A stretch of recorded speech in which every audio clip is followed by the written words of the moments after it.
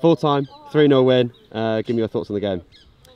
Girls executed the game plan to a T. Can't fault any of them. Straight from goalkeeper to the striker, everyone done exactly what we asked. Played out from the back, passed with.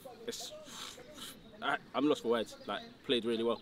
Can't fault any of them. And obviously, shout out to Daveeka, solid and deservedly won man of the match.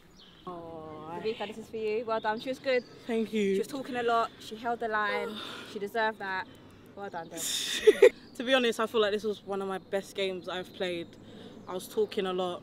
The backline was a bit messy at first, but then I was told and I got it under control. So I'm pleased with my game, and the players that I had around me supported me very much. So all is well. The game was really good, really good. I would have thanked Holmesdale for a really, really good game, good competition. They were a tough team from the beginning. We knew already because we had a pre-season game against them, so we knew what to expect. But yeah, the girls did everything that we asked of them through training. We worked a lot on certain little things of keeping our shape better in and out of possession. And 3 really well taken goals. Which one was your pick of the bunch? I'm gonna say the first one. I like this. It came literally out of a run of play. I think the ball broke down.